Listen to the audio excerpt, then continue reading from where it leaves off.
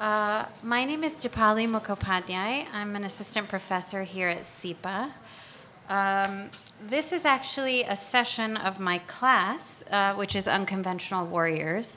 But we decided, thanks to Ingrid Gersman and the Salzman Institute, to open this up to a larger audience. So welcome to those of you who've been able to join us. So what we're going to do is have about 15 to 20 minutes each from our two speakers, and then we're going to open it up into a discussion with active participation, certainly from my students and hopefully from everybody else who's joined us today. So let me start by introducing our speakers to you. So first we have Zach Mampilly, and Zach Mampilly is an associate professor of political science at Vassar College and is the director of the Africana Studies program. He has a doctorate in political science from the University of California in LA. And in 2012-2013, he was the Fulbright Visiting Professor at the University of Dar Salaam in Tanzania. He is the author of Rebel Rulers, Insurgent Governance and Civilian Life During War, published by Cornell University Press in 2011, and has another book coming out, or already out, on its way out, with Adam Branch, entitled Africa Uprising, Popular Politics and Unarmed Resistance. After Zach speaks, we're going to hear from Christopher Day, who is an assistant professor in political science at the College of Charleston. His research interests extend to international security, counterinsurgency, proxy warfare, and the institutional role of armed actors in Africa. He was previously a disaster relief worker with Doctors Without Borders and earned his doctorate in political science from Northwestern University in June 2012. Chris has published articles in comparative politics and civil wars and written a number of opinion pieces and is currently working on a book project about the fates of different rebel groups in Africa. So with that, Zach, the floor is yours. Great. Well, good afternoon. Thank you all for coming out today. Thank you, Dipali, for having me and hosting this event. I'm going to talk a little bit about my book, Rebel Rulers, Insurgent Governance and Civilian Life During War. I know some of you have actually read a chapter of the book, I believe, and others haven't. So I'm going to try to provide just a general overview of what I was trying to do in this book, which came out a few years ago and is based on my PhD dissertation at UCLA. The sort of starting question, and I'm going to go quickly because I only have 20 minutes, and this was a 45-minute presentation, so hopefully I'll stay within my time. But the starting point for my project was a very basic question, something that political philosophers have thought about for many, many years, and that is what happens when the government disappears. And I think if you've ever taken a political theory course, or if you've just read Hobbes, you have a certain assumption about what might occur. And this is an image I took back in the day in 1999 in Nigeria during the transition from military rule in that country, where the state essentially stopped providing any sort of public goods or public services. And this was actually a middle-class neighborhood that had been overrun by giant piles of trash, right? And I think we have a common perception that goes back to Hobbes that without a state, without a government of some sort, then chaos must ensue.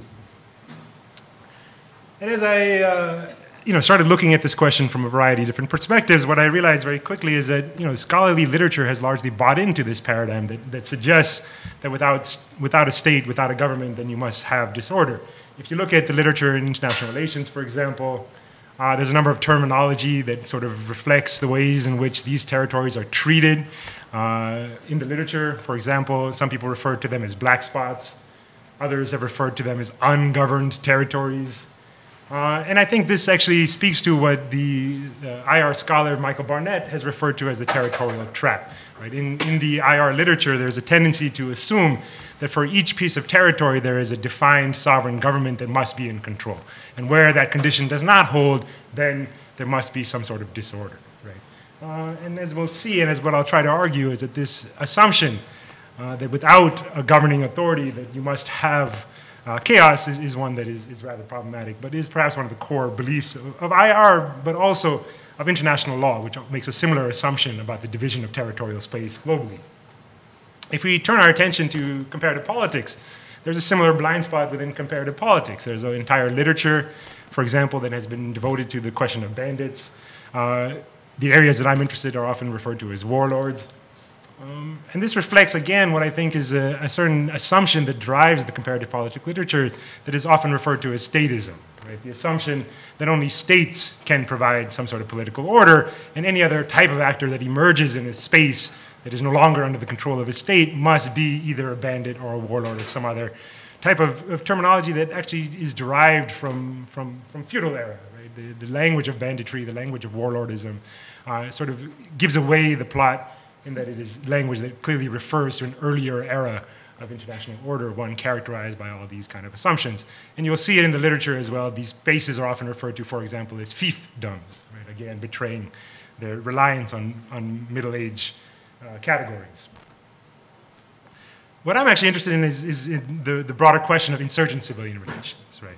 And there are a number of different ways in which insurgent groups can relate to civilians. And I'll show you exactly what type of groups I'm talking about, but just to give you a sense of the range of relationships that insurgents can strike with civilians. Of course, there are many groups that prefer to operate as roving bandits or roving insurgents, right? The sort of paradigmatic example of this might be something like the Lord's Resistance Army in northern Uganda and other parts of Central Africa, a group that has existed for 2 or 3 decades now and has largely been able to survive precisely because they don't try to hold on to territory. They use their mobility as an advantage that allows them to persist over time. I'm not interested in these particular cases. The cases that I'm interested in are what we might refer to as territorial insurgencies. And even here, insurgents have a set of options in terms of how they relate to local civilian communities. Of course, when you come into control of territory, you must always address the question of what you're going to do with the civilian population. And one option is to depopulate civilians. This is a strategy that different insurgent groups have attempted at different times. Again, the paradigmatic example could be drawn from the Central African context. The Rwandan Patriotic Front, a group that fought a war in Rwanda in the early 1990s, when they came into control of territory in the northern part of that country, this was primarily a Tutsi rebel group, they depopulated the area of primarily Hutu civilians who lived in that territory. And that essentially negates the question of what you're going to do when you have to deal with civilian communities. Again, this is not a case that I'm particularly interested in. I'm interested in this third option, right? And in some ways, this is perhaps well, I wouldn't say it's the dominant mode, but it's a very frequent mode that we see in terms of how rebel groups choose to engage with civilians, and that is to establish some sort of governing structure through which to rule the civilian population. We see this currently with groups like the Taliban, things like the Islamic State. You have very clear governing relationships that are struck between the insurgents and the civilian population. And these are the category of rebellions that I was interested in for this book project. So what do I mean by rebel governance? I'm talking about a variety of different things, a variety of different activities that armed groups might engage in order to develop a governing relationship with the local community. These can include a police force, a legal system, schools, health clinics, roads and other infrastructural projects, a system of food distribution, the leveling of taxes and other duties, as well as incorporating a symbolic dimension, ways in which armed groups try to assert their legitimacy by embracing certain sovereign practices associated with the nation state. So here I'm talking about the deployment of costumes, anthems, flags, currencies. A more formal definition of what I mean by rebel governance is the provision of public goods, as what we just talked about, the administration of regulatory functions, and the deployment of symbolic elements in order to legitimate the governing authority. All of this is designed, again, to go back to what I was talking about at the beginning, to establish forms of political and social order within areas in which the state is no longer able to assert its sovereign claims. Instead, the armed group emerges as the purveyor of political order within these spaces, right? Establishing political orders that are both outside and, importantly, for my theoretical framework, against the state itself. Right? They're not simply taking territory to hold territory, but also because they have a political objective of defeating or replacing the state.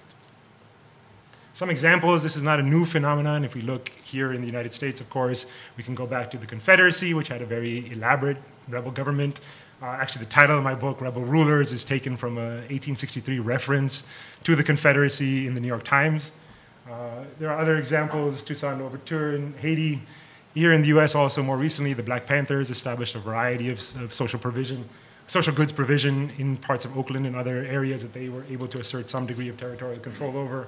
Some of the more prominent recent cases, the FARC in Colombia at various points has held up to 40% of Colombian territory, Hezbollah in Lebanon, and more recently, as I mentioned earlier, the Islamic State in Iraq and Syria. Just to give you a sense of what some of this looks like, here is a school that I visited in South Sudan during the war in that country. This is the courts complex from the Liberation Tigers at Tamil Eelam in northern Sri Lanka. Essentially, this was the Supreme Court that they established during the war in that country. Here is an administrator with the SPLM in South Sudan. And this is a picture of a school that I visited in northern Sri Lanka, established by the Tamil insurgency. So what were the sort of, these are some of the symbolic elements. Some of you may know anyone know who that is? Jeff Davis. Very good, Jefferson Davis, the president of the Confederacy. Little known fact that the Confederacy actually issued its own stamps, which you can find online. Here is a currency that the SPLA printed in South Sudan. They never actually distributed this currency. It was just something that they printed as part of their nationalist claims. Throughout the war, if anyone actually had been there, you would know that they actually preferred dollars and euros. This is an image of the Taliban flag. And this is a graveyard that was built by the LTTE during the war in that country. And I think this is a good example of sort of some of the symbolic elements that go into constructing a legitimate authority. It was very central, not only as a place to put the dead, but it was also used regularly to hold rallies and other types of memorial functions that were devised to propagate the legitimacy of the Tamil insurgency. All right, so what were the overarching questions that I wanted to address in this book? There are basically two. Why do some insurgents establish structures and ruling practices that provide services and regulate civilians, while others do little for their population? So I'm interested in the variation between territorial insurgencies. But beyond just sort of what the intentions of the insurgency are themselves, I'm more interested perhaps in what explains variation in the effectiveness of insurgent governments. Right? It's one thing for most armed groups, most revolutionary movements to say that they are going to establish some sort of parallel order, but simply claiming that you've now established a legitimate government in the areas that you control is not quite the same thing as establishing something like an effective insurgent governing system. Right? And so that was the real kind of concern that drove my research process, which I can say a little bit about. Essentially what the book does is devote about half of its attention to a study of the phenomenon of insurgent governance, and I lay out a variety of different hypotheses that I think help account for the variation that I'm interested in. But it's also interested in detailed case studies of three particular insurgent groups that were active in the late 2000s and that I was able to visit multiple times. The Rally for Congolese Democracy in Eastern Congo, the Liberation Tigers at Tamil Eelam in Sri Lanka, and the SPLA, in the Sudan People's Liberation Army in Sudan.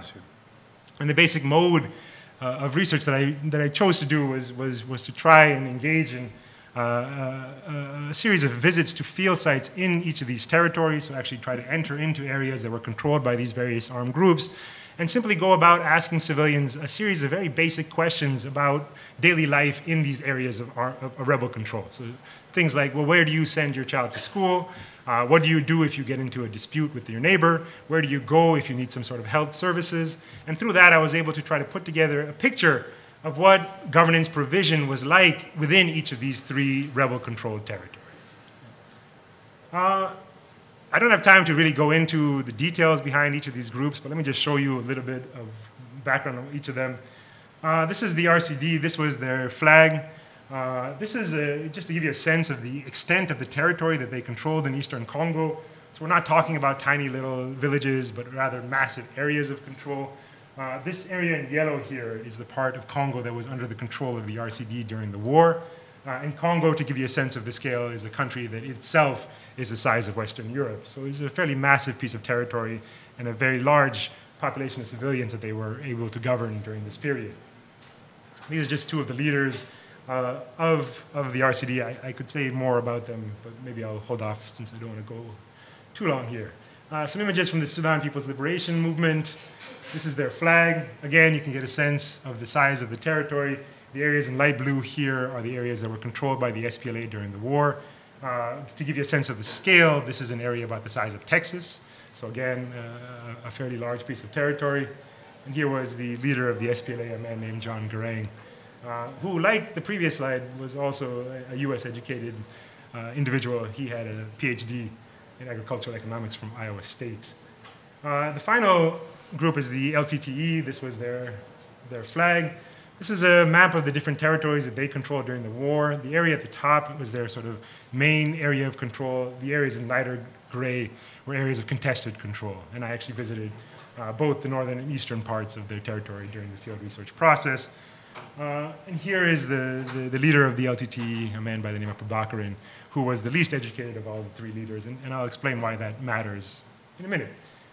Let me first just cover what are perhaps some of the alternate explanations that have been offered to account for the variation in governance provision by armed groups. A general point is a general observation is to point out that most of the studies that have come out on insurgency, especially when I was starting this research, were primarily focused on questions of the use of violence or the recruitment tactics that were deployed by armed groups in specific contexts. And so many of these analyses were drawing on theoretical frameworks that were used to understand these questions and not really concerned with the issue of governance itself. First, of course, is ideology. That is one that has a long history in the study of armed groups. There you see very clearly, if you go back to Mao, well, let me talk about this in a minute. The other is the political economy approach, and I'll talk about both of what these are right now. Ideology. Very simple assumption here. Rebels develop governments in line with the leader's ideological beliefs. This has a long history, as I was saying. If you go back to some of the seminal guerrilla theorists from many different parts of the world, you see a similar concern with the administration of territory. If you look at sort of the grandfather of guerrilla theory, Mao Zedong in China, you see that this is a very central concern of his. But continuing through Che Guevara, Ho Chi Minh, Amilcar Cabral, they all devote huge portions of their seminal tracts on how to fight guerrilla warfare to this question of how you administer territories for the purpose of winning popular support. Right? The basic argument being that if you are trying to take and control a piece of territory, you cannot subject the civilian population to coercion alone, because eventually...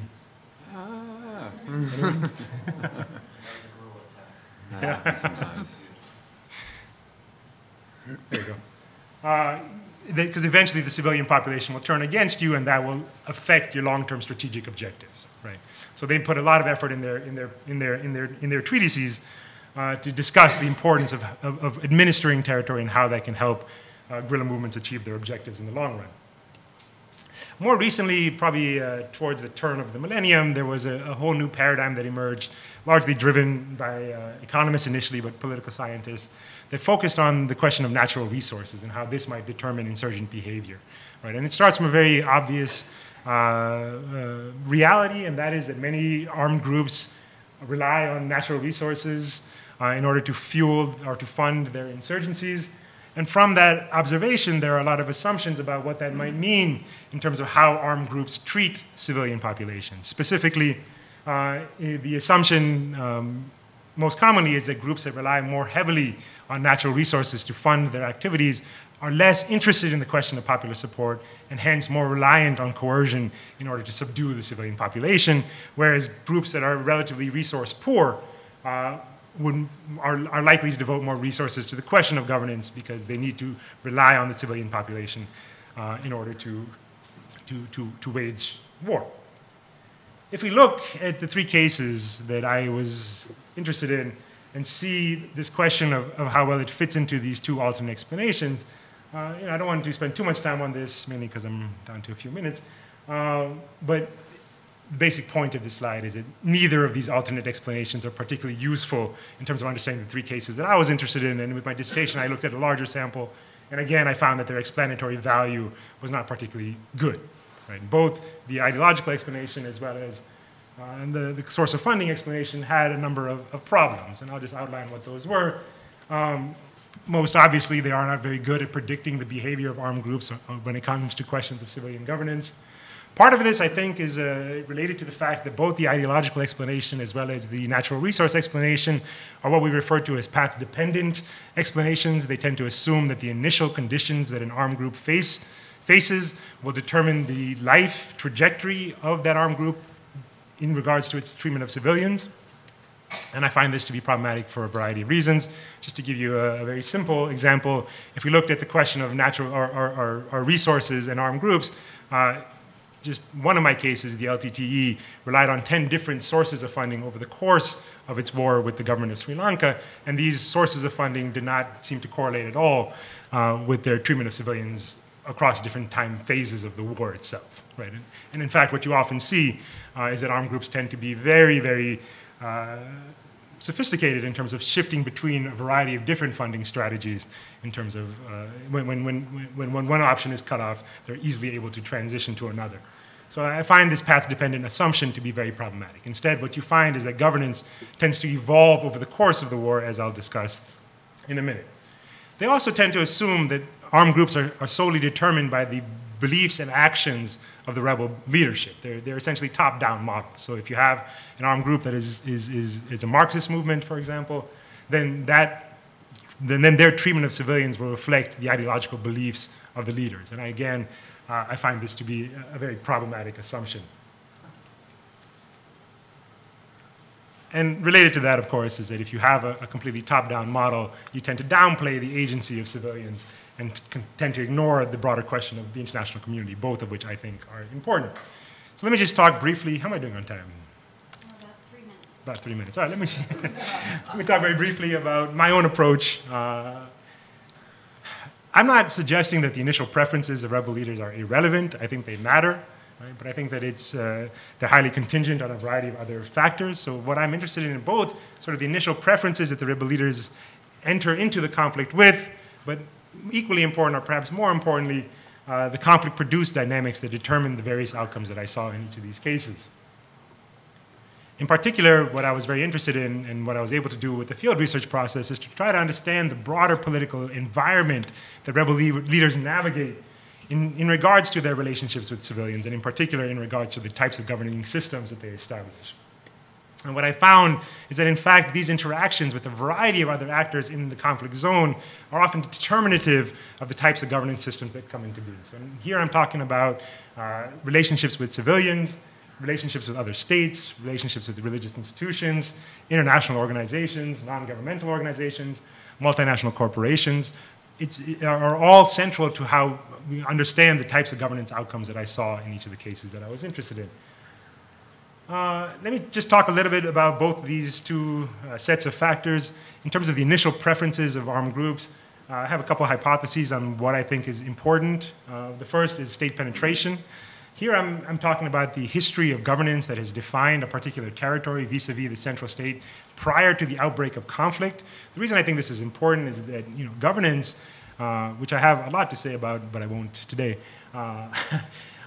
is very much a subjective reality, right? What you think of your own local government is largely based on your own experience with local governance. And if you are from a part of the US, for example, like Massachusetts, you might have a certain set of assumptions about what governance means that vary dramatically with, say, Montana, right? And that's no different in conflict zones. Civilians are not mindless actors. They actually have preferences. And so when we talk about the best way to understand what civilian preferences might be, well, a good starting point is to look at the history of governance that has affected or that has determined civilian experiences with governance prior to the outbreak of conflict. Right? So when you are a rebel group and you're coming into control of territory for the first time, a good way to assess what civilian preferences might be would be to understand what their relationship was to the central state prior to your arrival. Right? And what I suggest is that if a rebel group enters into a space where civilians have had long histories of decent service provision by the central state, that they will expect the same of the rebel government or the rebel group once they take control of the territory, and the converse also being true. The second is about the broader political or strategic objective of the insurgency. Here I'll draw a distinction between secessionist groups or groups that are trying to actively carve out a piece of the state territory from the state itself versus groups that are actually trying to capture power in the center. Right? My key assumption here is that a secessionist group, at its core, anytime you're trying to make a secessionist authority, you are concerned with the establishment of a parallel authority. And as such, you have to pay greater attention to the question of governance in contrast to a group that is trying to capture power in the center, where instead you might be able to say, well, you can trust us that once we come to power, we will enact a series of reforms that will be in your interest, right? A secessionist group does not have that sort of luxury because they are trying, their basic existential reason for being is about establishing an alternate and better order to the central government. So if you look at these sort of arrayed on a 2x2 chart, just sort of gives you a sense of what I might predict in regards to the initial preferences of armed groups. Essentially, what I'm suggesting is a group that is coming into a territory that has experienced a history of high state penetration and that espouses a secessionist objective is more likely to pay attention to questions of governance and hence establish a more effective governance versus a group, well, you see how it plays out in this little table. Let me talk about the conflict-produced dynamics because, as I mentioned earlier, I'm not interested only in the initial preferences of the rebel leaders, but equally, again, or more interested in how armed groups interact with a variety of actors once they take control of territory. And here there's a whole variety of different factors that I think are important. I won't talk about each of them because I think I'm out of time, but I'm interested in the organizational capacity of the armed group, by which I mean the command structure. I think there's a difference between groups that are able to establish a clearly hierarchical command structure within the armed group versus those that are deeply factionalized. I'm also interested in the presence of rival armed groups. I'm also interested in whether the groups adopt a Maoist approach, and here I don't mean Maoist in the sense of a political formula, but rather in terms of a strategic formula, and these are what I distill that down to. I'm also interested in the influence of other political actors. I divide these into varying categories, what I refer to as supporters, as well as competitors, because I don't want to presume that all international or regional actors are going to have the same impact on governance outcomes, but rather try to tie that back to their particular interests. Let me just say a little bit about how I try to determine effectiveness in this case. What I was looking at, as I mentioned earlier, were three particular things: the establishment of a policing and legal mechanism, the establishment of a basic health and educational systems, as well as the establishment of participatory structures. You'll see the third one I perceive as being optional. So really what I was trying to determine is the first two, and most importantly, civilian usage of the above, right? So I'm not just interested in sort of paper institutions, but also whether civilians are really going to these institutions to take advantage of them. I won't say anything about the fifth one, but that was one of the objective measures I tried to use to correlate some of the findings that I had. Very quickly, just to give you a sense of what each of these groups were able to do, the RCD Goma in my book represents the case that was least effective in terms of the governance systems that they were able to establish. Here, just to give you a sense, these are Kadogo, these are child soldiers, essentially, that the RCD often relied on. Here are some pictures from the inside of a UN helicopter and a UN agency. Essentially, what you see in Eastern Congo during this period is that whatever order was being produced by outside actors, completely outside of the control of the armed group itself, and so there were these massive refugee camps that were established by the UN, and civilians largely fled to these refugee camps in order to avoid or escape the control of the armed groups. Right, here's another picture of that. The SPLM represents sort of a median case. They were largely ineffective in developing a health and educational system, but they were able to address sort of legal and policing issues in their territory. Whatever services they were able to provide for health and education were largely done through international NGOs, which the SPLM required to sign memoranda of understanding, which delimited the specific areas and the types of activities that NGOs could operate within South Sudan. So they were sort of the in-between case between the RCD and, as we'll see, the Tamil Tigers. Again, a picture of John Garang, the currency. Here are some roads, again, not very impressive, but certainly a road nonetheless that the SPLA had built in South Sudan. And here are just some pictures of children I took, as you can see, all malnourished, meaning that the SPLM was clearly not doing a very good job in establishing a food distribution system in its territory during the war. And this is backed up by all sorts of empirical data about how people actually were dying during the war in Sudan, which perhaps I'll say something about at the very end. Last one is the Tamil Tigers, and here, actually, they were able to establish a fairly effective governing system. They had very effective education and healthcare systems, as well as a policing and judicial mechanism. Very interestingly, the Tigers actually established a joint mechanism with the Sri Lankan state, and so that education and healthcare continued to be paid for by the state, even as it was controlled by the Tamil Tigers in their territory. So this is a picture of a Tiger school. As you can see, the children all have uniforms, they have tables, they have chalkboards. In fact, it's not that much worse off than what you would see in government-controlled territories. This, again, is a picture of a tiger mausoleum, to give you a sense of the scale of their symbolic activities in the territory. Here is the picture of the headquarters of the Tamil Eelam police. If you had visited northern Sri Lanka during this period, you would actually see Tamil tiger traffic cops on many of the major streets. In this picture, I didn't get a great shot of it, but this is essentially the Tiger Foreign Ministry that they established, where the leaders of the Tigers hosted visitors from the World Bank, the IMF, and a variety of international institutions who would visit them at this foreign embassy, essentially. Well, I'm not going to talk about this slide too much, but essentially it says that I'm right. Let me just finish by saying a little bit about this idea of counter-state sovereigns that I try to advance in the book. I mean, the question, of course, then is, well, what do we do with this information? And what I try to suggest is that there perhaps are situations in which we might grant, and we, I mean the international community, might grant to certain armed groups a limited degree of recognition if they are able to establish something like an effective governance structure. The reason I believe this is important is because in many territories, if you want to access the civilian population living in rebel-controlled zones, you have no choice but to work through the rebel governance system. And so the rebel governance system itself is the primary interface linking the population with the international community. And pretending like that's not the truth is no way to actually deal with the needs of civilians caught behind rebel lines. This is actually entrenched within international humanitarian law, which, as I mentioned at the beginning, actually ignores the existence of rebel governments. Armed groups actually have no standing under international law, what is referred to as juridical personhood. And that's something I would try to rectify by offering a degree of limited recognition. And again, I don't think this should be offered on a blanket level, but that we need to find ways, and this is what I tried to do in my book, to differentiate between insurgents based on their civilian governance performance and offer limited recognition in exchange for those groups that take the question of civilian governance seriously. And I'll leave it at that. Thank you. All right.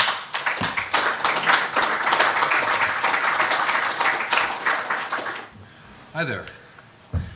My name's Chris Day. I'm from the Political Science Department at the College of Charleston. Thank you so much to Polly for inviting me up here, and nice to see Zach as well. He was actually at the College of Charleston just last week giving a talk. Both DePauli and Zach have been very supportive of me in this book project, which is still ongoing. But I'm going to take a little snapshot of it today to deliberately try to tie it to Zach's presentation in his book, to try to see if we can tie it together to generate an interesting discussion. So my book project is based on my dissertation. It's called Fates of Rebels. And I'm mainly concerned about rebel groups in Africa, but it does have generalizable implications more comparatively, more globally. And first of all, I start looking mainly at African insurgency groups. And it goes back to my former life as an aid worker, and I'm going to anecdotally try to tie in some of those experiences into how those have informed how I approached this project. This is before I was doing an impersonation of an academic. I was an aid worker for about 10 years. But the way I'm framing the book is I think you can't really see that very well. I'm sorry for that.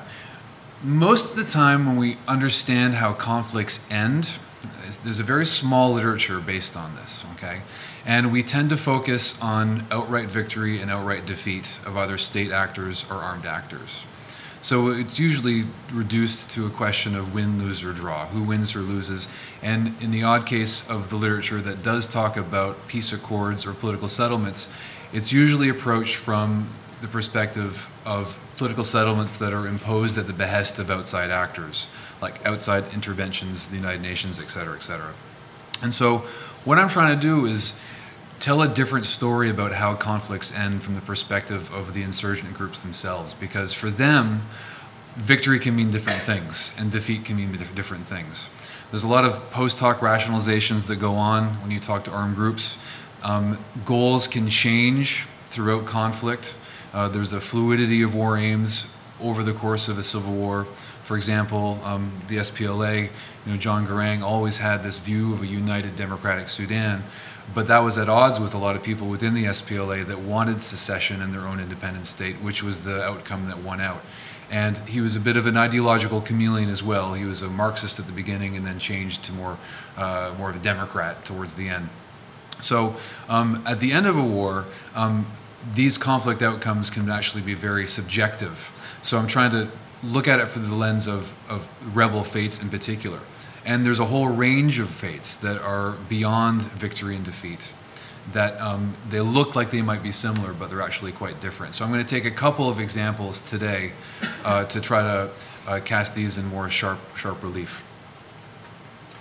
And I'm going to try to put it in the context of Zach's presentation and ask the question, does rebel governance matter for these different rebel fates, as one potential explanation? All right, so we're going to start with the RUF of Sierra Leone, the Sierra Leone Revolutionary United Front. And this is more of a stripped down, crude version, conceptualization of rebel governance. I worked for Médecins Sans Frontières for about a year in rebel-held territory back in 2001.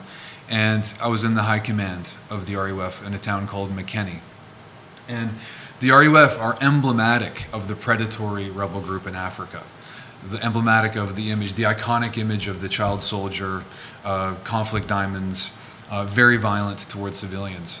And when I first arrived in McKinney, my very first question was, where is everybody? There was charred hulks of cars on the side of the road. The only vehicles were ours, the RUF's looted SUVs, and eventually the UN started to deploy peacekeepers. And my experience with them in terms of rebel governance is that they were very predatory, very harsh. They stripped the copper wires from the hospital to sell them, and they looted everything in the town. And McKinney was only left intact because the leader, the guy that became the leader of the RUF towards the end of the war, Issa Sese, was from there. So he put certain prohibitions on destruction, but not on looting. And if you looked very carefully, there was rudimentary systems of taxation set up, but really basic, like child soldiers going house to house, collecting cups of rice every day from people, people going to the market to extract certain taxes, and not to mention the regular shakedowns at checkpoints and roadblocks. But if you weren't willing to give things up to the RUF, they would habitually take them. And so they were known as a highly predatory, very violent rebel group. And what happened to them eventually was that they disintegrated. Okay, they didn't really win and they didn't really lose. They had a chance to join the government in a political settlement in 1999 with the Lomé peace agreement, and they blew it. Fodi Sanko, the leader of the RUF, was made vice president and minister of strategic and mineral resources. In other words, he was in charge of the country's diamonds. Mike Lamine, who was a politico of the RUF, he was made Minister of Trade and Finance. And there was another number of cabinet positions given to their top leaders. But some of the more military-minded of the RUF decided that they didn't want to join the government, and they deliberately started to spoil the peace process. And the government soon found that they couldn't do business with the RUF, and so the peace process unraveled very quickly, actually, when my good friend, Augustine Bao, who is now in prison for war crimes, he's a war criminal, but he's still my friend. We used to sit and have conversations about revolutionary politics. He would rant and I would listen to him. He kidnapped several hundred UN peacekeepers, and it threw the UN into crisis, and they started wondering whether or not they should be in the business of peacekeeping at all if a bunch of ragtag rebels could so easily cart so many of their peacekeepers away.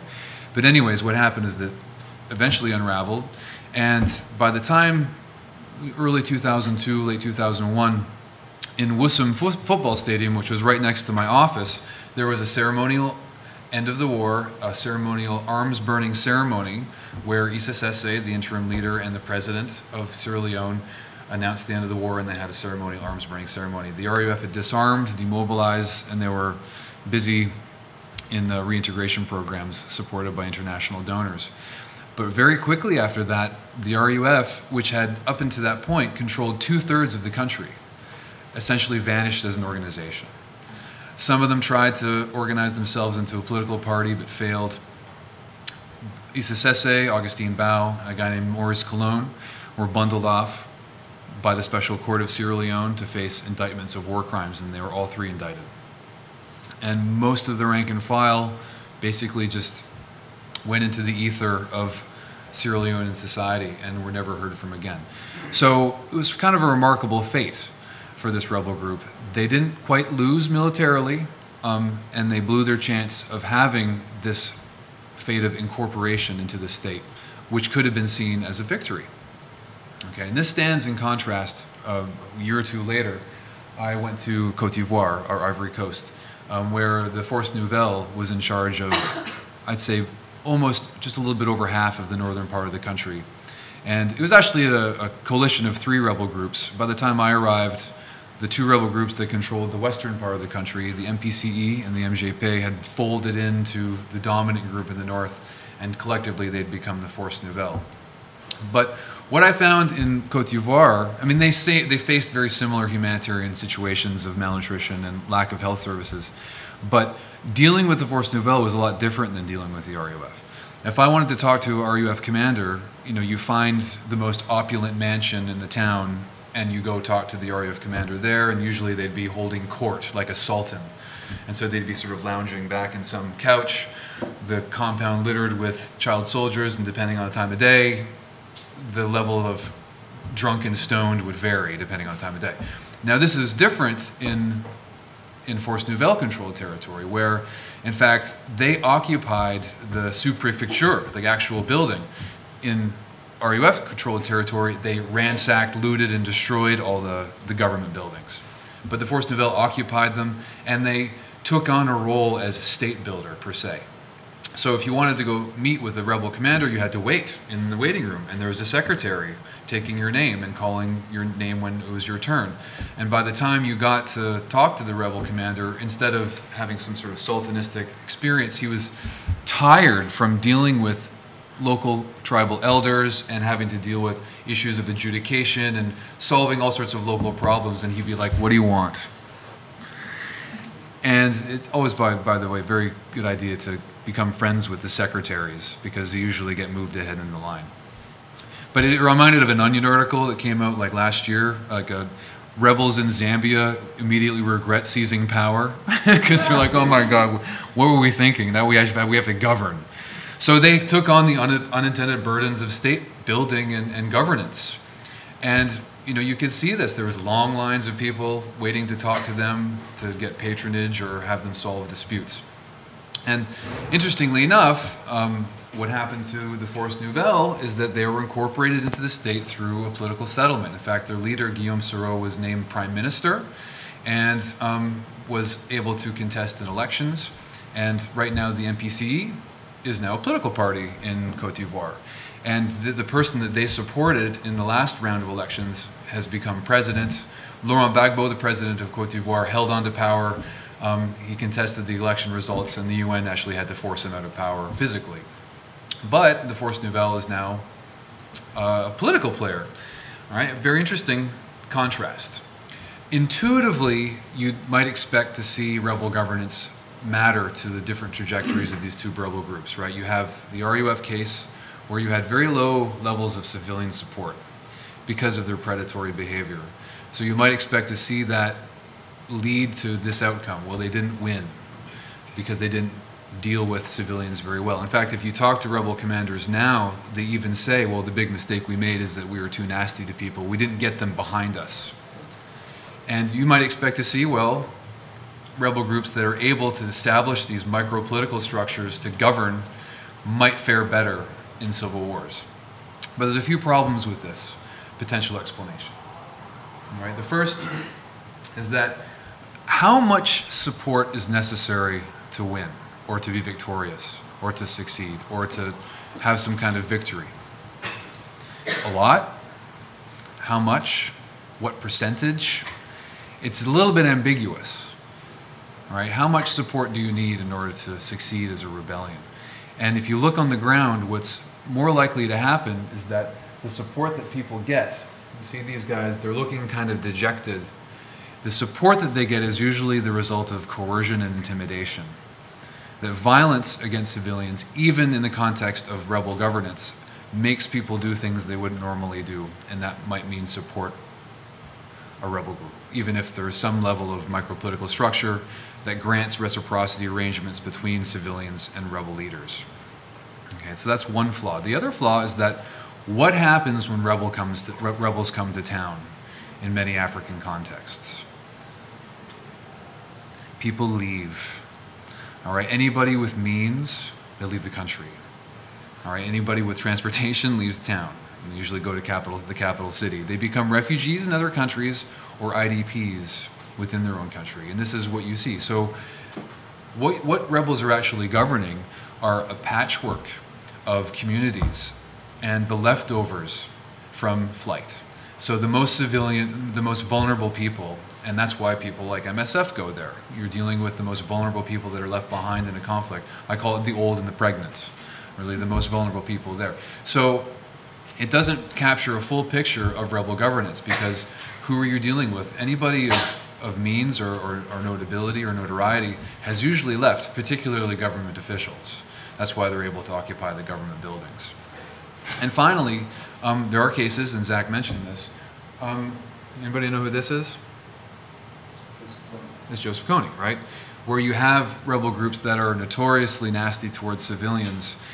They don't make any attempts at governance, and they still manage to survive. And like Zach said, they're on their third decade now of surviving. Now, like Zach said as well, this might mean something different. This might mean that because they're roving, they don't have any ambitions to control territory. This might be a different type of rebel group that sits outside of this conceptualization.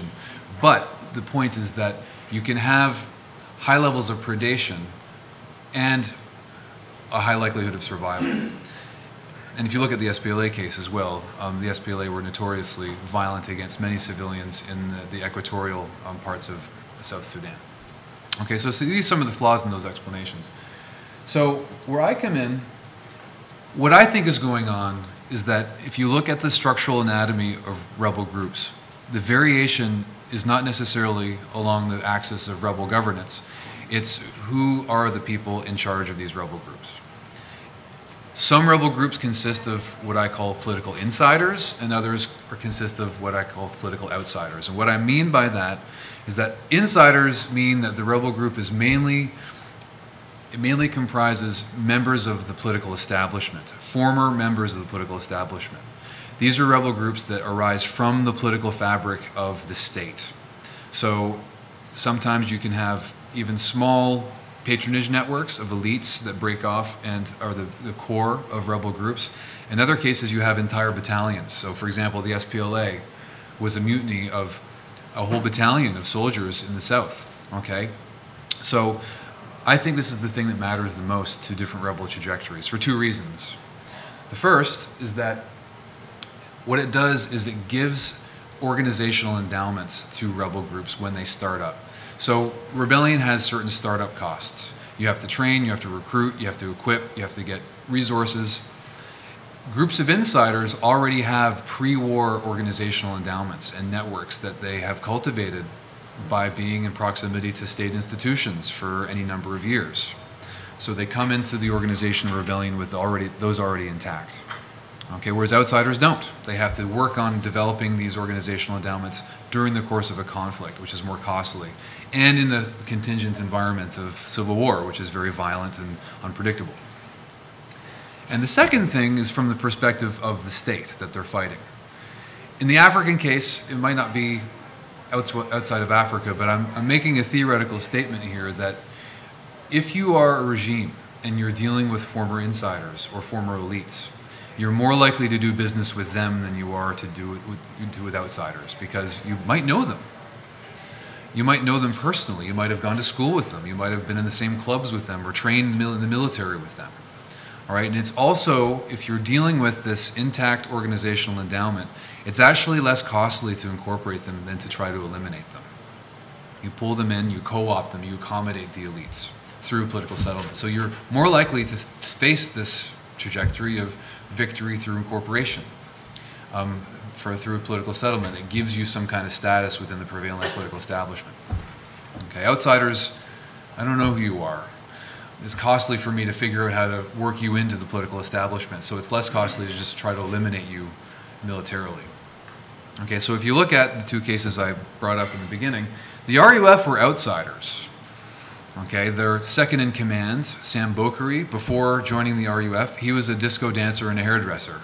All right, and the bulk of their commanders were drawn from itinerant diamond diggers, or people sprung from prisons in Liberia, or Issa Sese was a cobbler on the streets of Abidjan. These are people very, very far away from the political establishment of Sierra Leone, which is precisely why they rebelled, right? It was a marginalized youth rebellion. And unfortunately, they had a hard time organizing themselves in a coherent hierarchy. How you rose in rank in the RUF was usually, if you were the most sociopathic, that gave you rewards in the organization. So by being most reckless, being very aggressive and violent, that meant you rose in the ranks very fast. So even though there was an organization and a hierarchy, it was very decentralized. Even though they did have internal rules and codes of conduct, guys like Sam Bokhari, also known as Mosquito, could break those rules with impunity. And that set the scene for all sorts of paying yourself type of behavior within the organization, which contributed to its unraveling, particularly its violence against civilians. So that led to its disintegration. The Force Nouvelle, on the other hand, was a mutiny of army officers from the north.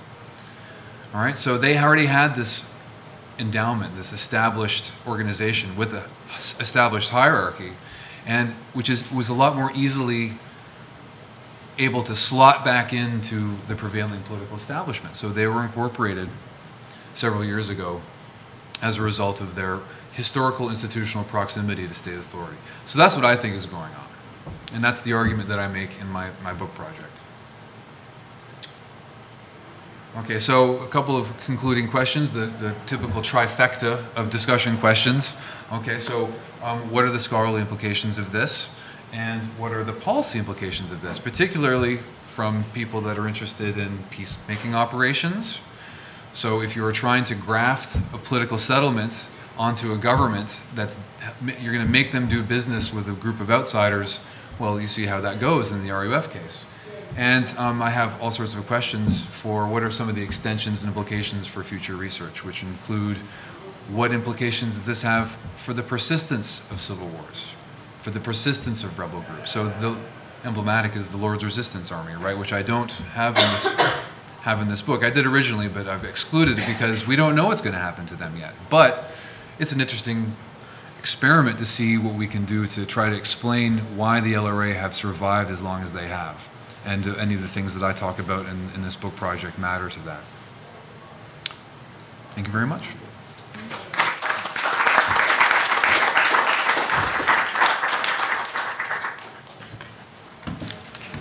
Great. Well, I have many questions, but I'm going to save them and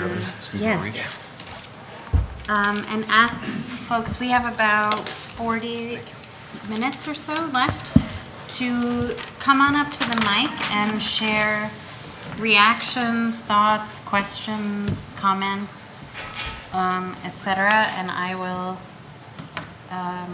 save mine for afterwards. Yeah, Mike, go ahead. And please introduce yourself. So, Chris, I'm Michael. I'm one of Polly's students. Great.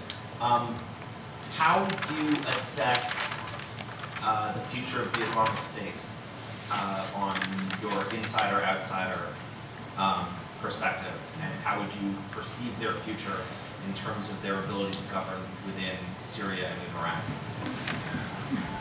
Oh boy. Okay, so the question. I'm sorry, should I have saved the tough question for later? No, it's fine. No, it's a great question, and you got the question. The truth is that I don't know the case very well.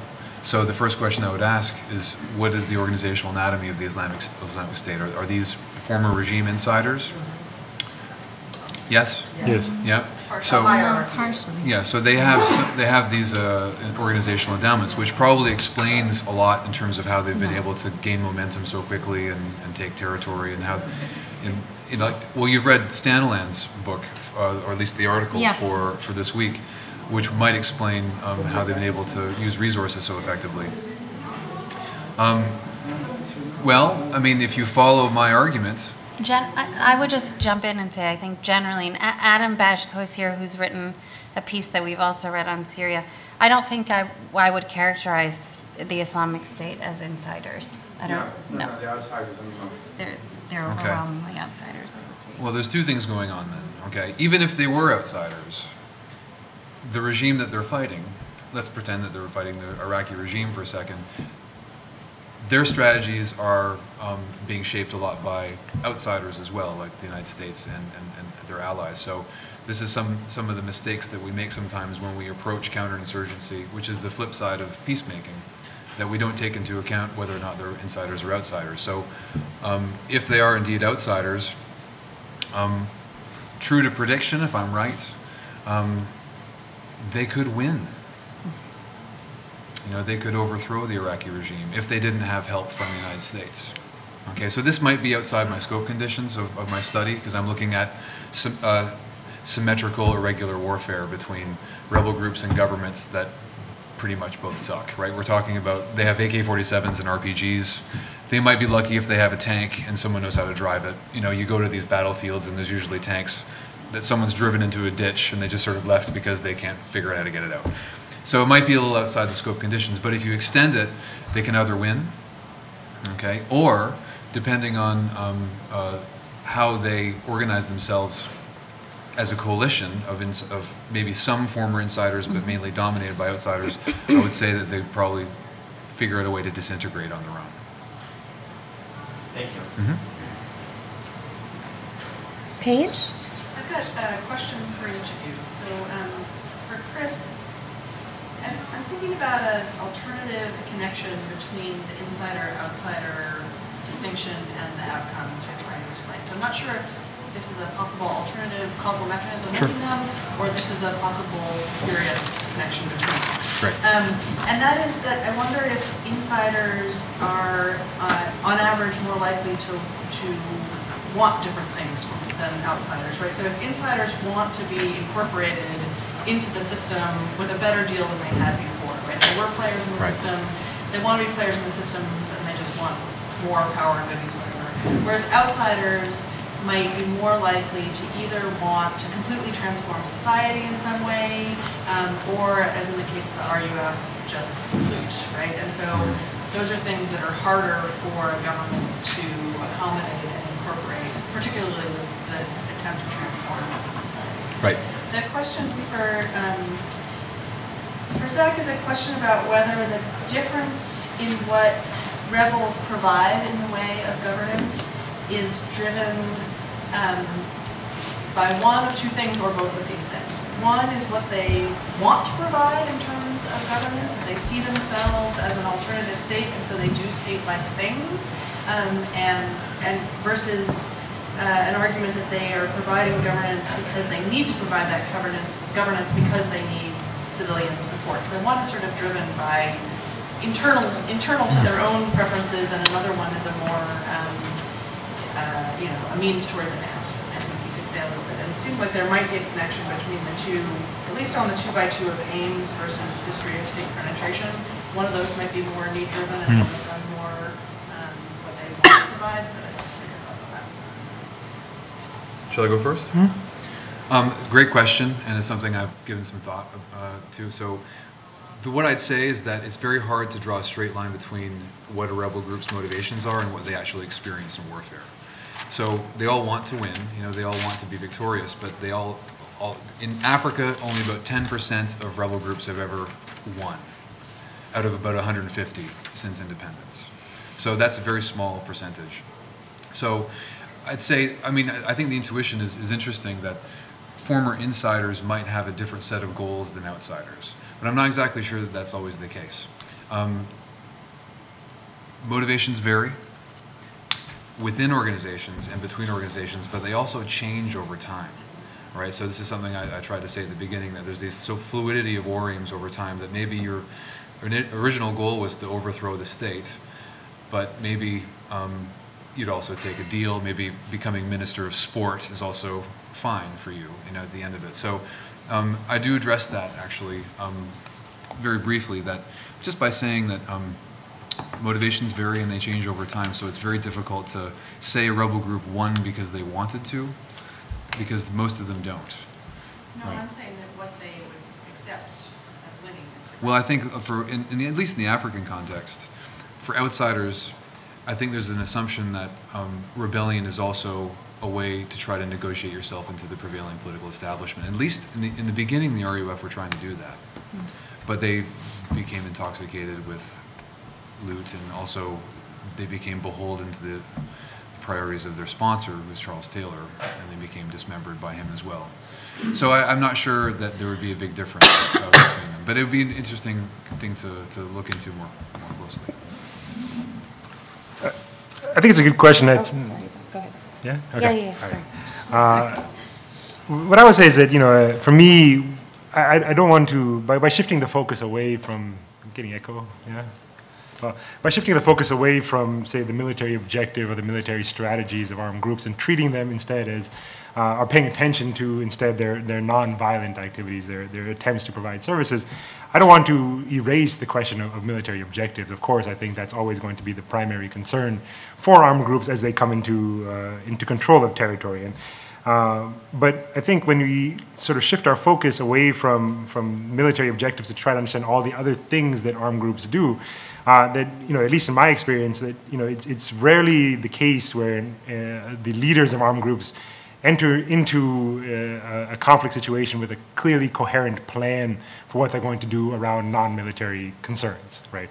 And in fact, that's one of the main critiques in the book, is to sort of challenge kind of the assumption that ideology will determine how groups behave, right? So if you look again at the cases that I'm interested in, of the three, perhaps the most ideologically sophisticated leaders of these groups was a man named Ernest Wamba Diawamba, who was a professor of mine at the University of Dar es Salaam. And he was a Marxist intellectual whose entire work has been studying guerrilla theory and how do you mobilize popular support in the context of a popular resistance movement, right? But of course, we know what happens to that group once they actually take control of territory, and that is that because the military wing of the movement was so much more dominant, questions of civilian governance were completely pushed aside. Right? And actually what's very interesting, for those of you who care, Wamba Diawamba actually released a number of treatises, I guess you would call them, where he outlines his plans for how he's going to create village-level resistance by mobilizing the population behind the RCD. And of course, if you actually look at the trajectory of the RCD once it becomes an armed group, it completely violates any of those principles completely. Right, and it's the movement that was least successful in sort of generating any sort of popular support. My general reading of it is that it's instead a product of the political environment that these leaders are navigating. So the contrary case would be someone like Prabhakaran in the Tamil Tiger situation. Right? There you actually have somebody who was never educated past the 7th or 8th grade. He was not versed or steeped in guerrilla theory in any meaningful sense. He was a rural villager. And then he comes into control of these territories, and he's confronted by a population that had been accustomed to fairly high levels of social service provision by the Sri Lankan state since the 1970s, right? And so as a group, he is forced into a set of negotiations with the local communities where they sort of say, look, we are willing to support you, but here's what we are going to need, right? And essentially what he's able to do, or what the Tigers were able to do, is to tap in to the local expertise that already existed amongst the civilian population and use civilians to try to build the governance infrastructure in Tiger-controlled territories in the first place. So what eventually emerges over time as a very elaborate governance system that covers a whole range of governance activities, from public goods to symbolic activities to associations for women, associations for youth, all under the rubric of the Tiger state, was largely the product of this negotiation process that the Tigers are constantly engaged in the early phases of the war, right? And they're able to tap into that local expertise to develop this governance capacity over time. So I think, to answer your question, is that it's much more of of a means to an end, is that they're in this process of negotiation. And in order to prevent the kind of violent reprisals that characterized, say, the RCD in Congo, because what happens in Congo is that you have a series of nativist militias that rise up and say, look, you are treating us so badly, we are going to challenge you. And now all of a sudden the RCD is fighting a multi-front war, not only against the central government, but also against these nativist militias that fundamentally undermine the capacity to achieve its military objective. In contrast, by establishing more sort of open relations with the civilian population, the Tigers don't really have to deal with challenges emanating from the civilian population itself, and are instead able to focus their efforts on their military objective. Roy, and then Adam. Roy Licklider from Rutgers. I just focus on this stuff is really good, and you're moving in really interesting directions. Let me ask you to sort of take this and see how it plays against a couple of ideas that have been floating around for a while. One is the notion that the governance experience changes the organizations. And Zahar has this notion that you bring a violent organization that takes over civilians, that has responsibility to that, you develop kind of a separate cadre to deal with that. There's more conflict within the organization, there's more pressure to be more moderate in some sense, or what that means. The other is this interesting argument that they're floating around that in civil war, it really matters who wins. And that rebel victories are more likely to result in a governing system which is more open and less likely, and as a result, less likely to result in civil war than victories by governments. And you guys know that literature. But sort of, do your experiences sort of play to this? What do they say to these two broader ideas? Well, I'll take the second one first, because it's really interesting. What I would say to that is that, okay, so unless there's a pure victory, right, which is very rare, at least in the African context, where you have sometimes a pretty substantial transformation of the political order. So, for example, in Uganda in 1986, when the NRA marched to town, they pretty much transformed the fabric of Ugandan political society. Or in the RPF case in Rwanda, for example. So those are the rare cases. Most of the time, the political order, what this story I'm telling kind of points to is that the political order is actually really hard to change through rebellion. So if you're satisfied by being incorporated within the establishing prevailing order, nothing much changes, right? And so that's the norm, is that the whole system that creates a system of insiders and outsiders remains intact. So it's very difficult to change the order. Does that make sense? I'm not sure what to say about the first question. That might be a better question for you, Zach. Sure.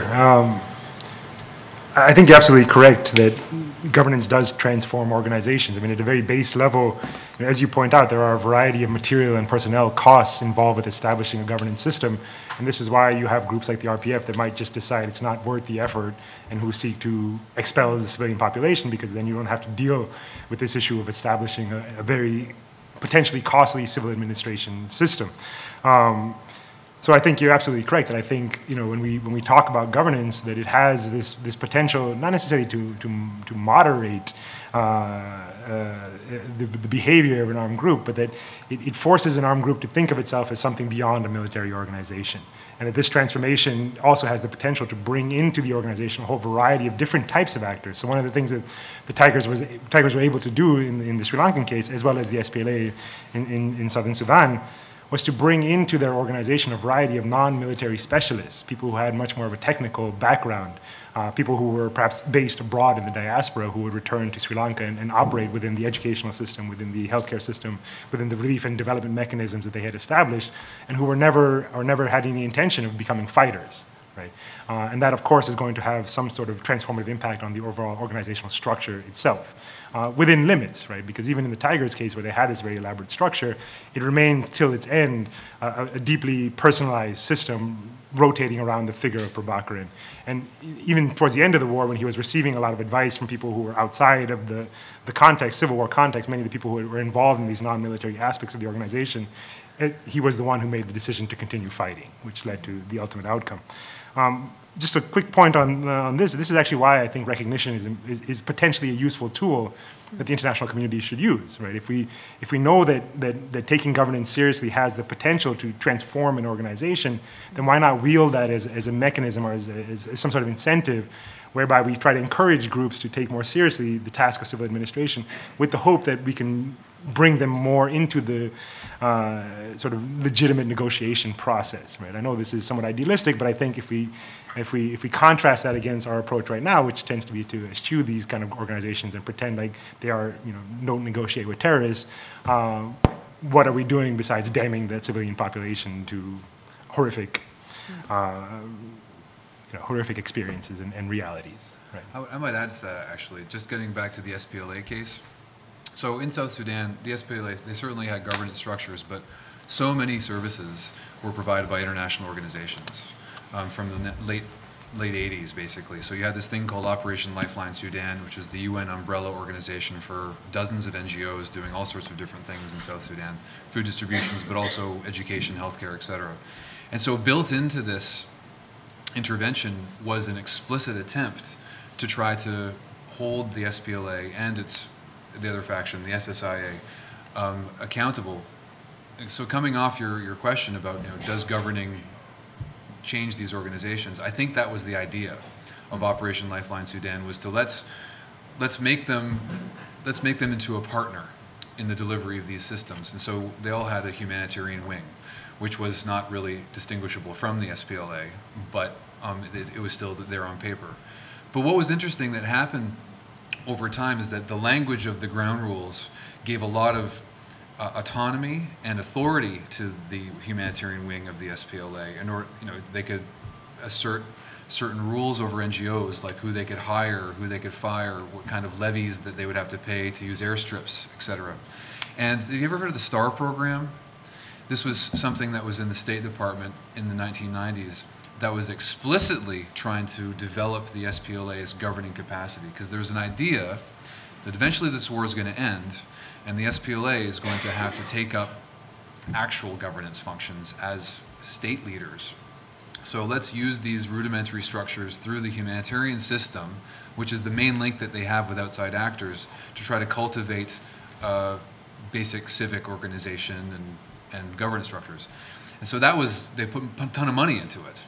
And so out of that, in the, I guess, the early 2000s, there's a whole new thing that the SPLA sprung on the international community, which was the Agreement on Ground Rules. Have you heard about that? No, the MOU.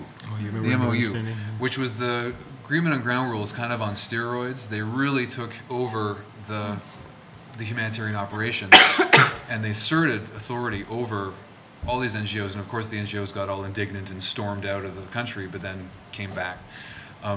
But it was this big crisis because suddenly humanitarian organizations that pride themselves on being neutral and independent and impartial had to subordinate themselves to this authority, which was sort of an outcome of this probably decade and a half experience with taking on this governance roles at the behest of outside actors in the first place. So it's kind of an interesting story to come off your question. Adam? Yeah, I have some questions for each of you. Zach, I had to. One thing, you're saying or separatist insurgency would be more likely to build an institution than the one that would be reformist aiming at the center. And I would intuitively argue the reverse, thinking I've seen quite a few movements, Taliban, the Free Syrian Army, the FMLN, the FMLN in Salvador, the FARC in Colombia. And I think on the contrary, having to face the state centrally creates a competition in which providing institution would be more important. So could you elaborate on distinction? And the second is, what happens if instead of insurgency, it's a group oriented towards profit? And I mean by that, like the Mexican cartel in Michoacan, the Knights Templar cartel, which is actually providing social services. Does it change something, or actually the provision of social services is more important than the aim of the organization, which is making profit? And Chris, I was wondering what's the link between, because basically the insider-outsider distinction is a question on the social network of the actors, their relation towards the social network being power, they're inside or outside the social network, if I'm correct. Well, more political network, but yeah. How does it relate to organizational knowledge? Because you could build organizational knowledge outside the state. Very good. I'm thinking like, it could be training camps, but it also can be, for example, in Somalia, clerics have a real organizational knowledge that is outside the states. Right. And if this relation between networks and organizational knowledge is a complex one, what role do external actors play in it, especially the supporting services? Right. I can go first. So the question of why secessionists might be more inclined to establish governance structures, I have a lot of answers for that question, but I think I want to emphasize that I don't think it's a determinative factor, right? What I was interested in is just trying to understand, like, what are the initial preferences that armed groups enter into a conflict space with? And I think, to me, again, I think secessionists would have a core logic of establishing a parallel authority, because what is a secessionist movement beyond this claim that we can establish a governing structure that would be better than the governing structure that we have currently, right? It's not simply a claim of we want to take over the governing structure, but that we want to completely do away and establish a new order, which I think is important for why some groups take governance more seriously. But I certainly wouldn't argue against the possibility that a center-seeking group can take seriously the task of governance. I'll tell you just a brief sort of example of why I think that there is some support for this premise. If you look at what happened in India in the 1970s with the Naxalites, right? Early on in the movement, there were a lot of NGOs that were working with the same sort of populations in areas that the Naxalites controlled, and the Naxalites actually kicked out the NGOs, right, and said, "We don't want you working here." And the question was, well, why did you do this? It seems like, like the SPLA case, you can use the NGOs to sort of take care of some of these civilian needs, so you don't have to devote resources to them. And their basic response was, well, we don't want the NGOs to improve the conditions of the people too much, right? Because then people will stop supporting us.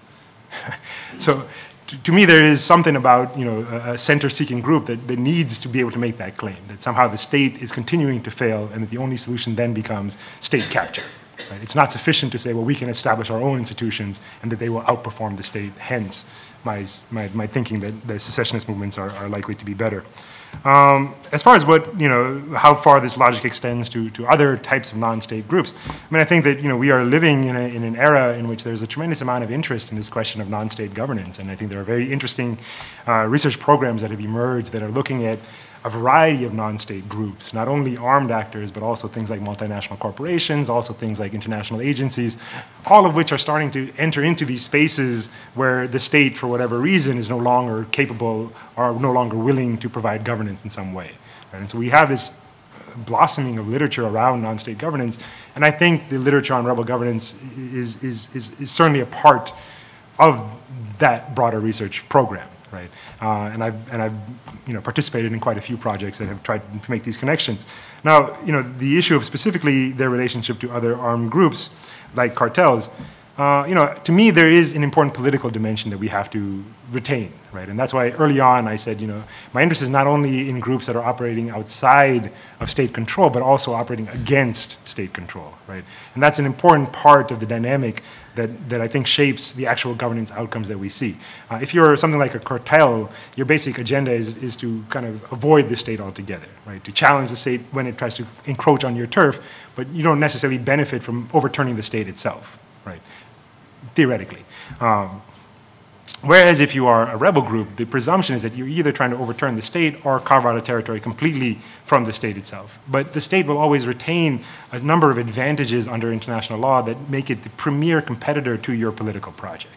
Right? And as such, in what I was discussing here, I didn't actually talk too much about what the state can do to limit the capacity of an armed group to establish a governance system.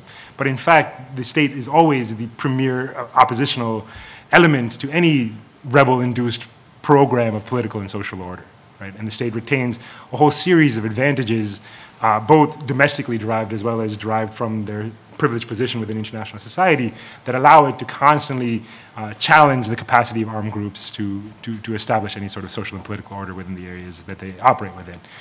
So to answer your question briefly, I think that there are all sorts of parallels to other types of non-state groups, both violent and non-violent, but that it's important to retain the specificity of who these actors are within international and domestic societies in order to understand the actual political projects that they're engaged in, right? Not simply the economic concerns that may drive their behavior. All right, you've got two questions. The first one is, what kind of other sources of cohesion can you see for rebellion? So certainly being a group of former state actors is not the only source of organizational cohesion that a rebel group can have. There's, there could be some sort of local norms or a sort of ethnic dimension to it. So no one's saying that those can't be a basis for organization for any rebel group. But what's salient here is really the type that I'm talking about here is the one that's more likely to have a rebel group slot back into the state. So if a regime is facing down a very cohesive rebellion that could be a sort of ethnic-based group, it doesn't matter how cohesive they are as an organization, it's whether or not they have that kind of institutional linkage to the prevailing political establishment. And there's certain differences between sort of the more local, sort of, let's just say, ethnic-based organizational norms and organizational norms that come from institutions, right? They do things there's routinized practices, has impact on time horizons. There's qualitative differences between that type of basis for organization and something you might see outside institutions, state institutions. So that's one. But I certainly wouldn't discount alternative forms of organization. The one that's salient to the fates of rebels, though, are the ones that determine whether or not you can join the club again, and that's what matters. So the second question is the role of outside resources, and I'm glad you asked that. Now, in the dissertation, I had a big moving part of the dissertation, which is the role of foreign resources, but Zach made me get rid of it for the book project. But the good news is that I've sort of broken it off as another standalone project. So I'm looking at basically proxy warfare and the role of outside actors on what happens to rebel groups, mainly in Africa, but you could take it to the Taliban's linkages to Pakistan, etc. And what I think is going on here is that so Stanland, getting back to Stanland, you read Stanland this week. He argues that it doesn't matter where the resources come from or what kind of resources there are. What matters is the organizational capacity to be able to use those resources, and that depends on different types of networks, right? Vertical or horizontal networks.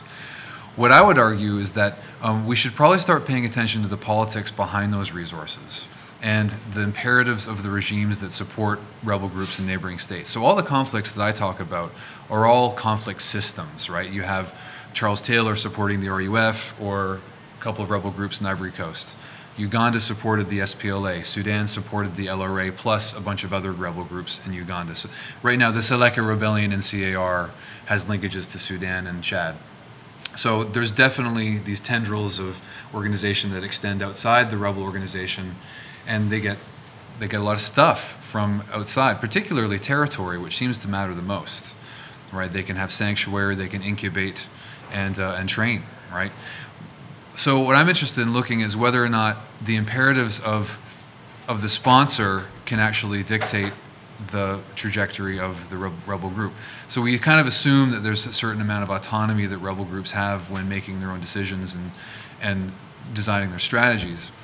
But if you take the case of the RUF, for example, from the very beginning, they were beholden to Charles Taylor's strategic imperatives. In fact, they weren't even called the RUF at the beginning. They were a tiny little battalion within the MPFL in Liberia. And Charles Taylor, when they invaded Sierra Leone at the beginning, the Sierra Leonean contingent was just a small section of what was basically a Liberian invasion of Sierra Leone. And they were all subject to the hierarchy of the Liberian commanders. And so that stripped them of a lot of their original autonomy from being able to make decisions. And so the Liberians were actually very predatory towards civilians. And the RUF, the Sierra Leoneans had a big falling out with the Liberians at the beginning because of that. They were getting tired of being ordered around. And so they'd be able to tell you if you were Sierra Leonean or not. They said, Genke know you? Charles Genke Taylor. That would be a signal to see whether or not you were Liberian or Sierra Leone. Sierra Leonean. Genke know you? No? Okay, well then get in the back of the truck. And they had a falling out for a while, but then they rejoined in the late 90s and early 2000s and became another instrument of Taylor for his regional strategic interests. What's interesting is that you'd expect to see sponsorship a function of whether or not a sponsor wants a rebel group to succeed. You know, okay, I'm going to give you a bunch of weapons and ammunition. Turns out ammunition is actually very important because I want you to overthrow the government and then we can have friendly relations. What I think is going on is you expect to see national security and stable boundaries a function of a logical national security policy, right? We want Canada to be stable because we don't want our border state destabilized with Canada. But in the African context, what's interesting is it's not a question of national security per se, but regime security. And regime security can often mean destabilizing boundary regions because it's those boundary regions that create threats to your regime from within your own territory. So sometimes the goal is just to destabilize, not to change the political order in a neighboring country, because that enhances your own security prerogatives, whether it be regional hegemony or economic agendas, like in the Charles Taylor case.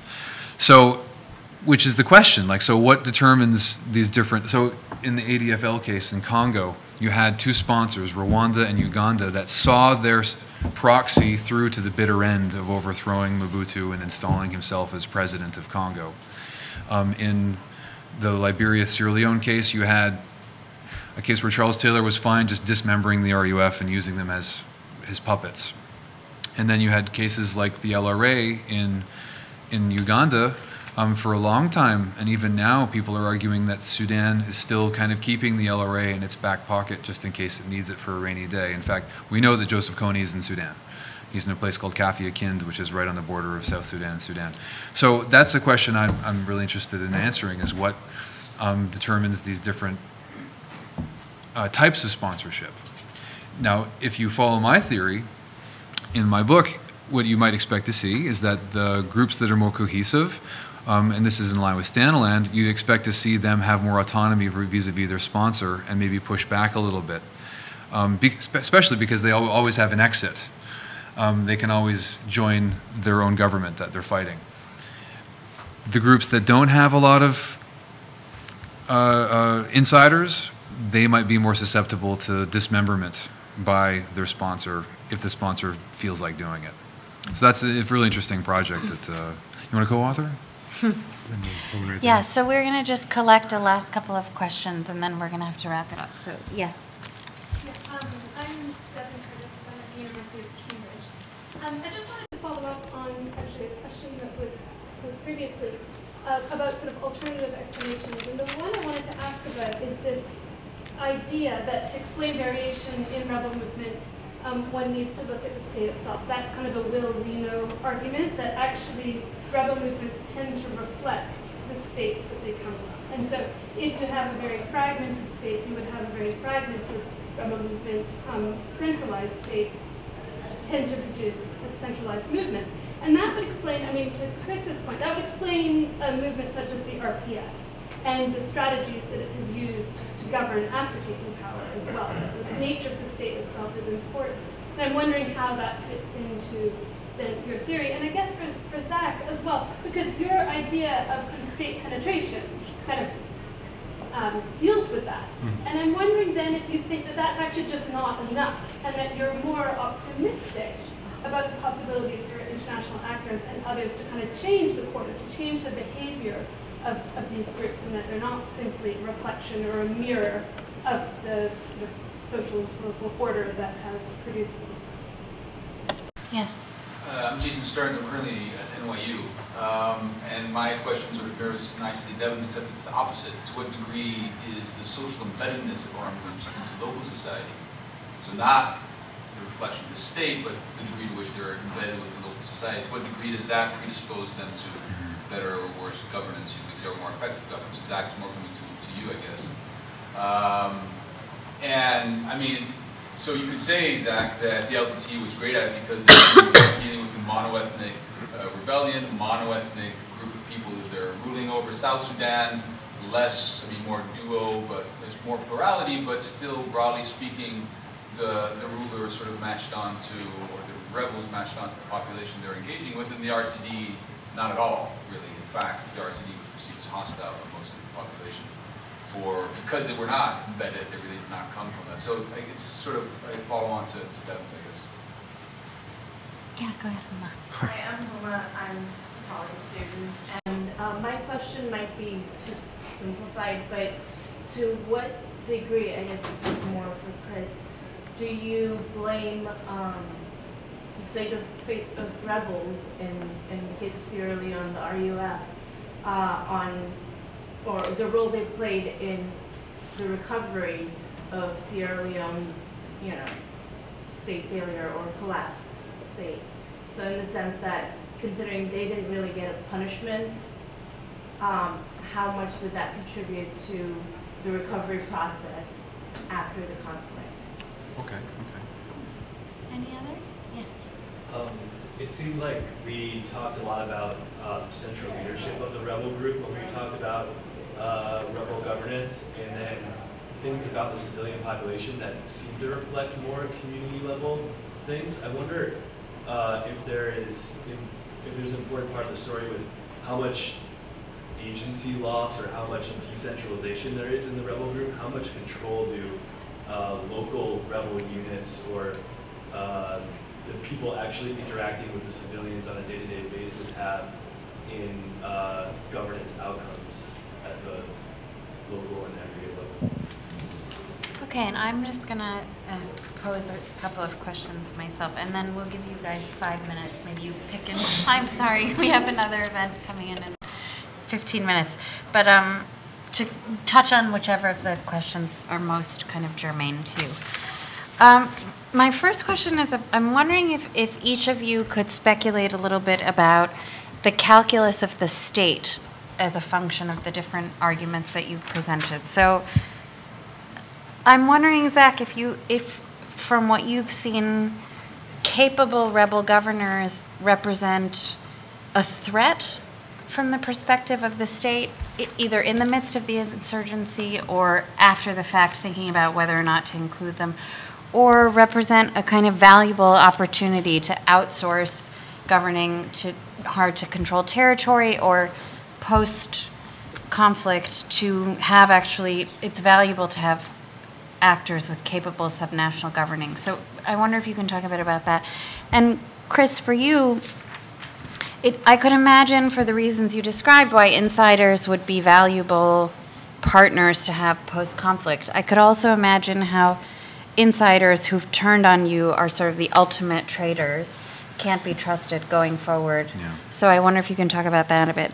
And maybe to whoever's interested in picking this up, we haven't talked explicitly about legitimacy yet in the context of rebel governance and political futures of rebel groups.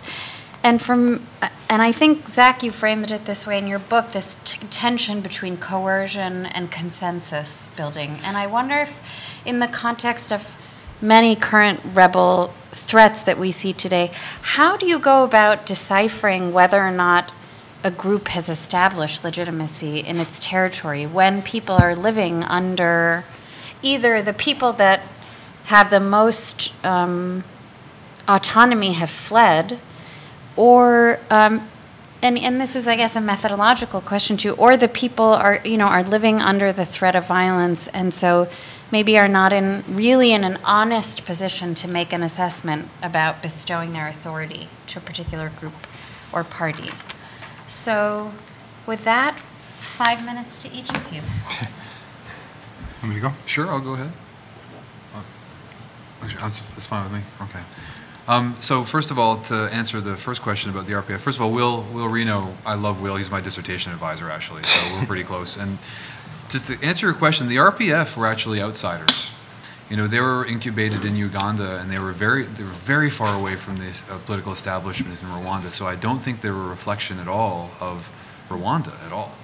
Maybe a reflection more of Uganda, if that argument holds. But getting back to the Ugandan case, this is one of the cases that I use in the book project, is that there's actually a lot of variation within Uganda itself.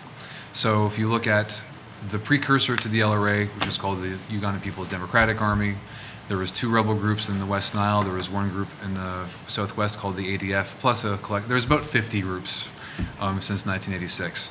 And they all had different shapes and sizes and different dimensions of insider or outsider.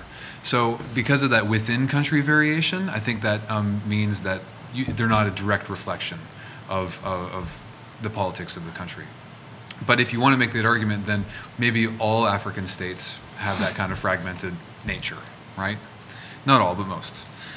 The second question about social embeddedness and whether or not that matters to rebel fates, is that like I think I've mentioned this before, is that there can be alternative sources of cohesion for rebel groups, and social embeddedness might be one of them. But that's only salient to their fates if that group in which they're embedded is connected to the political establishment in the broader scene of political society. So you can have a marginal ethnic group, for example, and have a large degree of social embeddedness in that group. But if that group isn't considered on the status hierarchy of state politics very important, that's still going to have the same impact on their trajectory in civil war. And then the Sierra Leone question. That's a really good question. I went back to Sierra Leone long after the war ended in 2009, thinking about those types of questions. What does this country look like now? And it's certainly still one of the poorest countries in the world. Corruption is still there, even worse maybe. But there was a Truth and Reconciliation Commission. There was a special court that tried not just RUF members, but members of the regime and militias for war crimes. I really don't know. I think that's a really good research question, actually. What you need to go answer that. To what extent did many of the RUF fighters, given amnesty and getting off the hook, matter to what happened after the war? I'm not really sure. I think not much, to be honest with you. There's bigger things going on in Sierra Leone than, in fact, the way that they managed the end of the war might have been a good outcome for Sierra Leone, because there's that sense of they didn't have to choose peace over justice. Some RUF members got thrown under the bus of international justice, which sent a message, I think. And they've had 2, maybe even 3 elections now since the end of the war, which is a good sign. Okay, let me go in somewhat of a weird order here.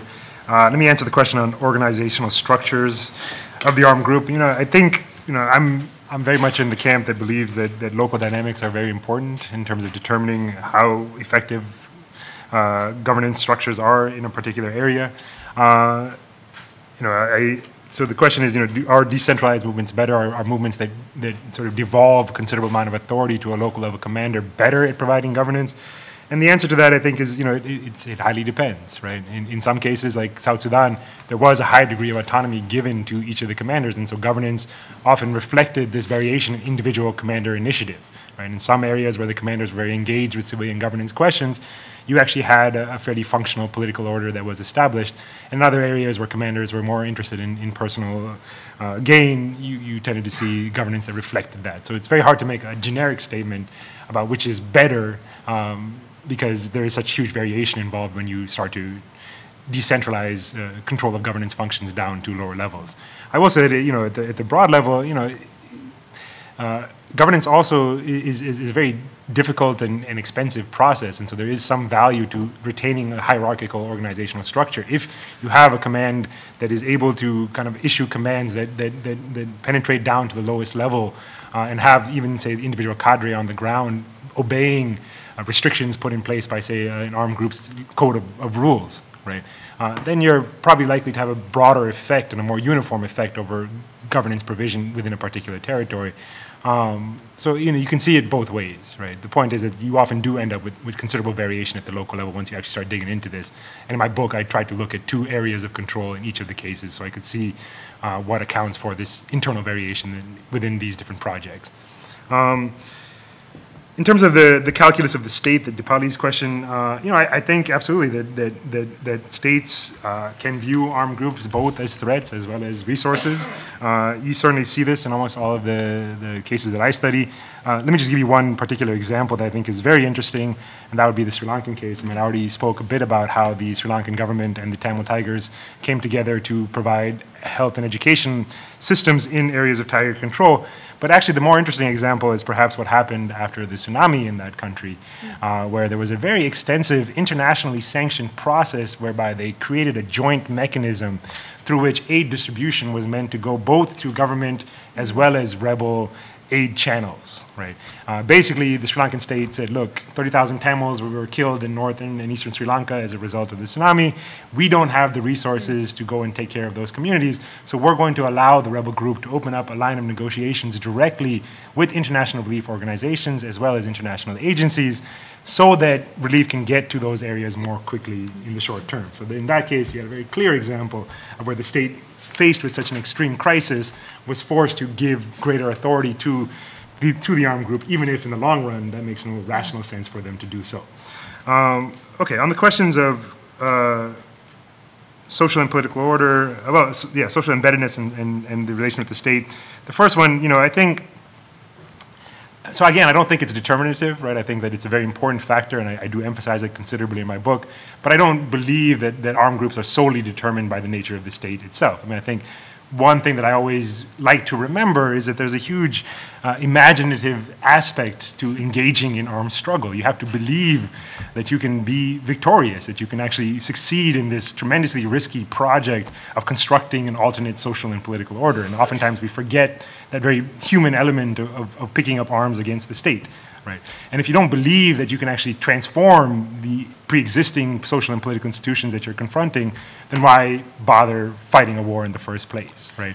So I am of the sort of belief, and I think I can show you plenty of examples where this is the case, that you have to address the conditions that you face, and that's where the question of the state is extremely important, right? But if you don't imagine a way to get beyond those conditions, then I'm not sure why you were rebelling in the first place, right? And there are many examples where armed groups really think through how to go past it, right? And to me, Amilcar Cabral is probably the great theorist of this, of trying to, for example, in the case of Guinea, introduce participatory structures at the village level as a response to Portuguese colonialism, to show that, look, we're not bound by this logic of domination that has prevailed up to now, and we are going to do things in a different way. On the question of social embeddedness, I mean, I agree with you completely, right? This is why I believe that secessionist or ethno-nationalist movements have a greater capacity to establish these types of structures. There are inherent advantages to being an ethno-nationalist movement when it comes to questions of governance. But at the same point, I would also just suggest that, these things were not predetermined, right? I think that the SPLA actually, I would perhaps disagree with your characterization of it in that, there was no unified Southern Sudanese identity until the wars began. Right? South Sudan is a place characterized by multiple ethnicities, multiple religious traditions, multiple linguistic traditions. There are very deep and enduring divisions within the southern population, as we see from the ongoing war, a war that actually has its roots in the war with Khartoum itself. The statistic that's often thrown out is that more people died in internal southern fighting during the war than with the war against Khartoum. So it's a project of social construction, right? And this is why I think governance is very important, because governance becomes the mechanism through which identities are constructed. And the SPLA, perhaps too late, I mean, they did it largely in response to this crisis that they faced when the Nuer faction broke away. They really took seriously this task of trying to develop this unified Southern identity, right? And it was an active process. It wasn't something that they could simply presume, but instead they had to try to work to get all these diverse peoples to identify and to fight and die on behalf of an identity that previously had no actual, meaning in the Sudanese context until after the war broke out, right? The last thing on the question of legitimacy, this is a very slippery concept within the social sciences. We struggle with it. What is legitimacy? How does it differ from, say, authority? How does it differ from, say, just the provision of effective public goods, which was the standard that I used in my study? And I'm thinking about it a lot, actually. I have a paper that is going to be part of an edited volume on rebel governance, which will hopefully one day come out. And you know, this is why I think, and I didn't have much time to talk about it, but I think this is why the sort of symbolic and cultural space becomes so important, right? When we think about governance, of course, it's important to enumerate all of these specific social service functions that a particular government provides. But think about your own relationship to your government, and you realize that it's not merely determined by the goods that are provided to you, but also this symbolic construction of membership. Right. This is why, starting from first grade in the United States, you are told to say the Pledge of Allegiance. You learn the national anthem. You understand what it means to be an American, right, or whatever nation you happen to come from. And this is a process of social construction that I think is very integral to any understanding of legitimacy. Right. Legitimacy is distinct from authority. We can define authority in very technical terms. Legitimacy, not so much, precisely because it involves this symbolic dimension, and that's precisely what I've been trying to work on more recently when it comes to questions of governance. Wonderful. Well, now the room has become pitch dark, which means I think is a not so subtle sign that we have to wrap up. Please join me in thanking our speakers, and thank you very much for being here.